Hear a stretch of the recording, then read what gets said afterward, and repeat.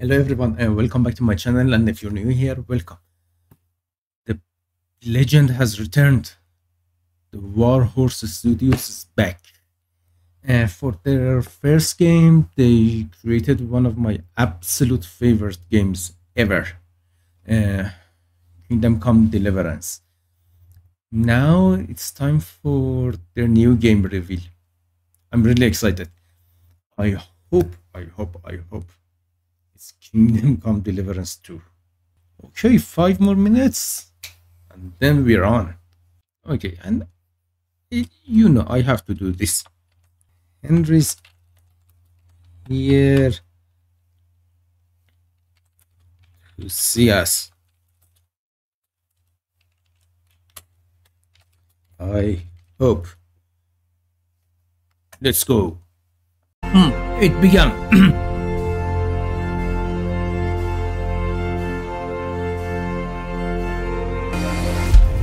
One more minute. Kurva. Wait. Kurva.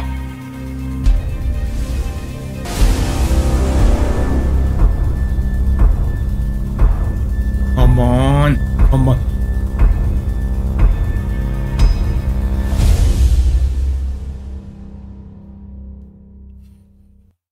Peggy 18. Nice.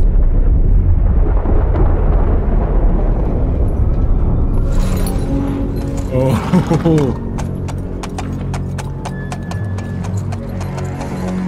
Yep.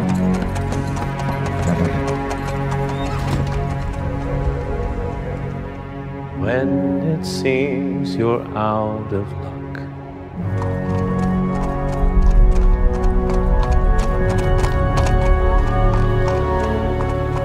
there's just one man who gives a fuck.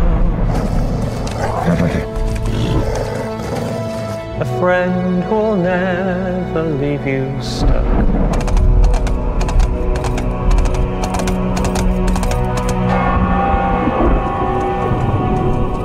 Now who can that friend be?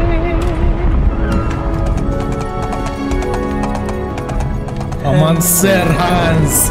Yes. It's been a while, but now we can finally show you Kingdom Come Deliverance 2. Yes.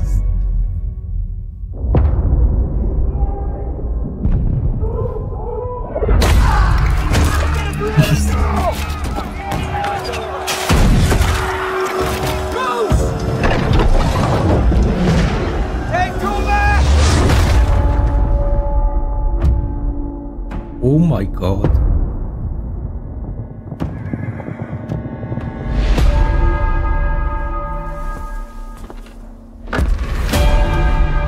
Jesus.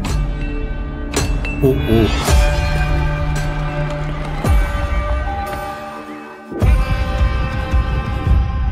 I always dreamt of leaving this place.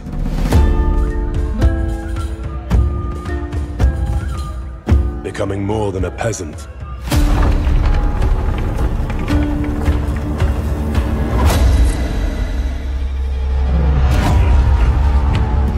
You know the trouble with an adventurous life? It can end before it gets started.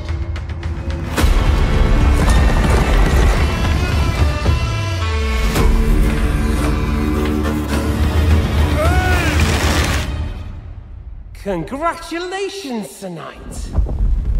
You finally become a man.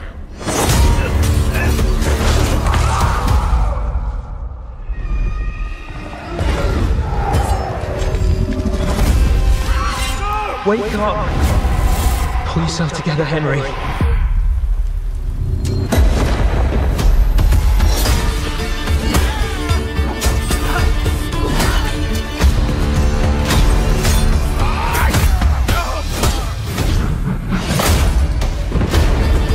Nobody will hand anything on a platter to men like you and me. You still have a long way to go till your work is done.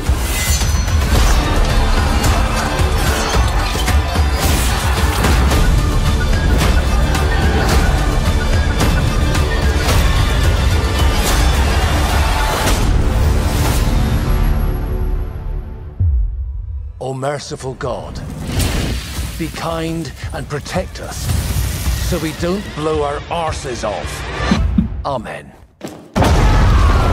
Amen. Yes.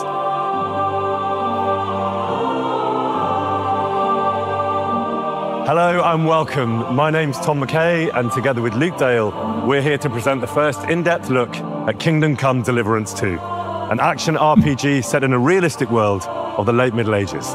We're in Kuttenberg, a gorgeous city at the heart of Europe, but also at the heart of KCD2. So let's take you into the world of the game with the help of Warhorse, the creators of this medieval saga. It's almost exactly 10 years since I was doing a video like this, introducing our new game. It's almost exactly 6 years since this game called Kingdom Come Deliverance was finally released. So now it's perfect opportunity to show you what we have been working on those 6 years, which is Kingdom Come Deliverance 2. And where else to do it than in this magnificent cathedral in this royal city of Kuttenberg, where majority of this game takes place. Now it's 250 people working very hard for years to bring you the ultimate medieval RPG adventure. Kingdom Come Deliverance 2 follows the adventures of Henry, yes, a young lad who barely survives the invasion of a raiding force on his village. Henry embarks on a quest of revenge against those who butchered his family and burned his home to the ground. As a trusted squire and friend to young Sir Hans, our hero Henry is sent on a simple mission, but things turn ugly very soon. Kingdom Come Deliverance 2 is a continuation of Henry's previous adventures, but the story's written in such a way that it's perfect for newcomers to Henry's journey. Henry is a character that I think everybody can identify with because he starts off as a kind of nobody and goes through life with all these immense challenges. And I feel like everybody can relate to that. Hans is all the kind of fun times and all the kind of ebullience and joy that Henry has in himself, but it takes a bit of accessing, and I think Hans really helps him to do that. Whew. You were right about our stench. Let's hope this water isn't too cold. You wouldn't want your pride and joy shrinking. I'm more worried about it being too deep. Come on. What we are making now is what it was supposed to be in the beginning, but we were not able to do it because we didn't have enough resources and experience and all that stuff. We've proven that the concept works, and now we can take it to another level, which we always wanted. The game is much bigger in scope. Original game we had, I don't know, 3 hours of cutscenes. Now we have more than 5. Regarding the size of the world, it's 2 times bigger than it was. Whoa. The story is longer and much more epic. So previously it was about an issues of small nobility with bandits in their villages. Now it's about problems of kings. This is a behemoth of a game in comparison to the first, in my opinion. I think it's got so much more energy and pace and adventure and action and fun and trial and tribulation and just everything that you could want from setting up the characters so beautifully in the first game and then throwing them out there and going, right, let's see what you're made of. This is going to be so much fun.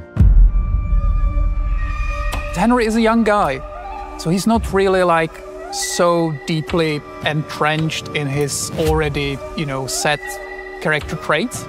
So you can build your Henry in a different ways. And that all means that it's actually on you who you want to be. You can save the world, or you can help to punish it for its sins.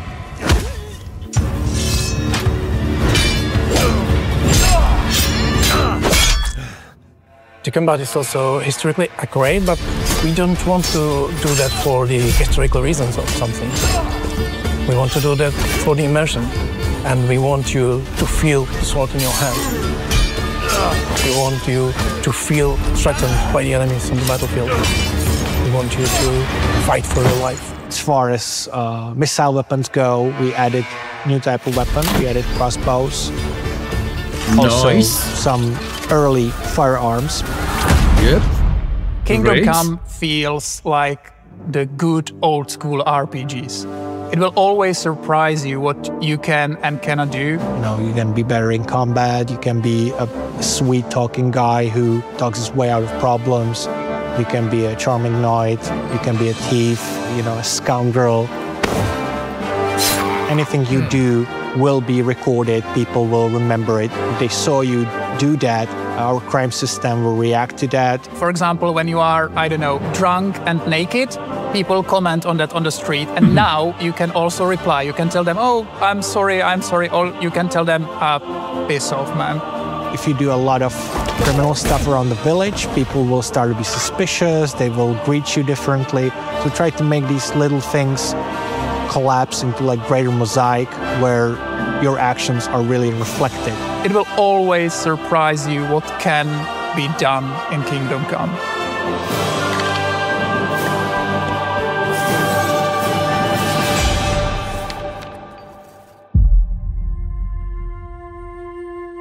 We are moving to different places, so one map is taking place on the actual place that's called Bohemian Paradise. And it's really beautiful nature with quite unusual rocky formations all around.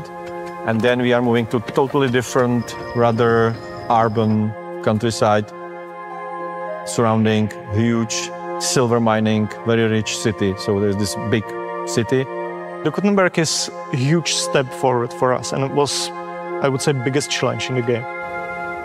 Because from those small outskirts and small cities, we are really getting in one of the richest cities in the medieval Europe.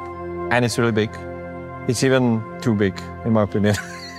We are trying to go beyond that usual muddy, dirty, medieval world, dark ages where everyone is dying from famine and war.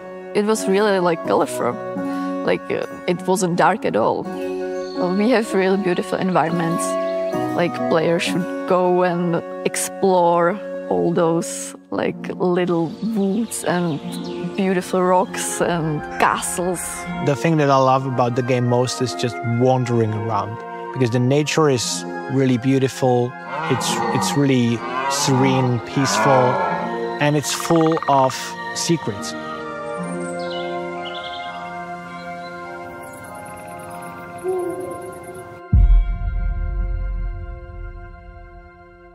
Music is a big part of the game. Jan Walta is the composer, as with the first game, because I think he's awesome, he's genius.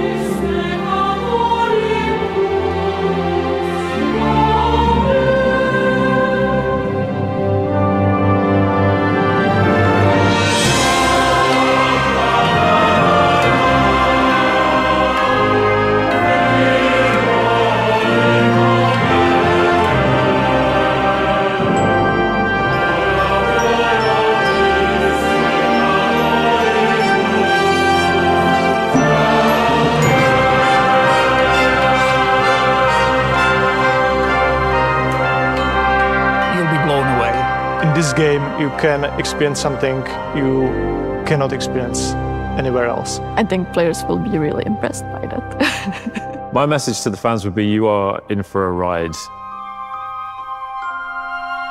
Thank you for all your support. Please follow us on our journey to create something unique. Kingdom Come Deliverance 2 will be released by the end of this year. See you in KCD 2.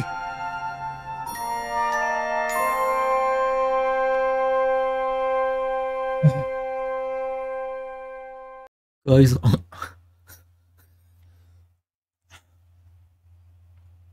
yeah, I can't even speak. I think I'm in love. It was just perfect. It was perfect. Perfect. Everything, down to the last minute details. My favorite characters. I love that they added some new weapons like crossbows, firearms. Like I think, yep. Oh, that was nice. I hope they added some more interaction with your mount, horse, and probably dog. I don't know. I'm curious. Will we return or have characters returning from Kingdom Come Deliverance 1 besides Sir Hans and Henry? I forgot Henry. I wonder if we're gonna end up meeting Sir Hanush, absolute legend, Sir Hanush, or I don't know, someone like I doubt that we end up meeting someone like Father Godwin again, but I don't know.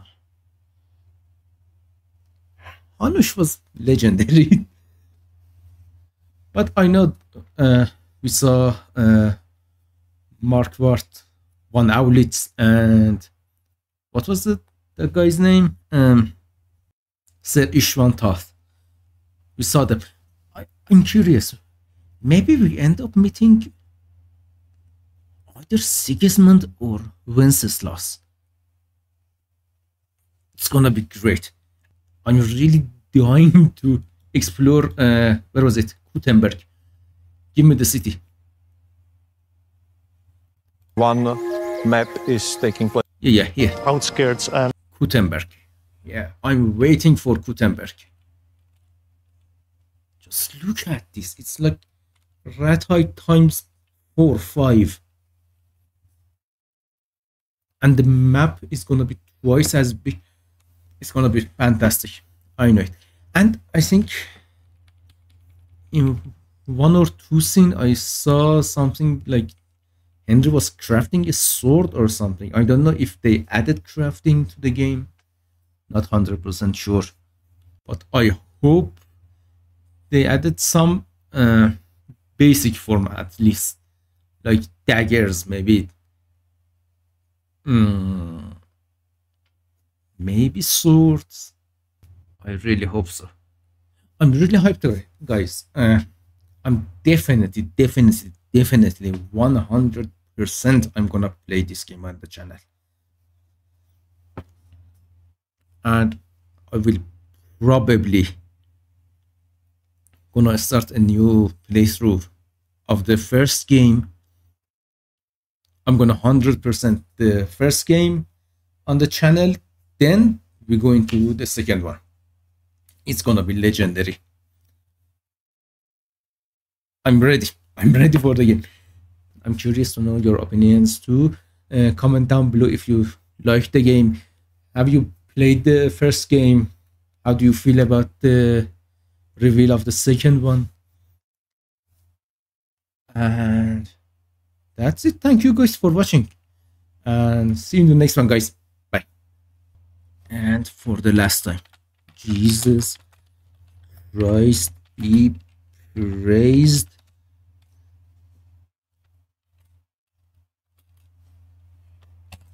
Let's go.